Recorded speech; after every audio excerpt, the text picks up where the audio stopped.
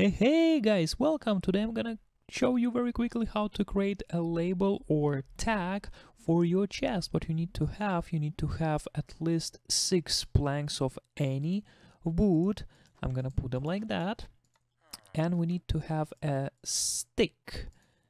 Any stick will be fine. And here we go. We have a label. Let me put it here because I already have it. So it should be looking like that. Let me go down.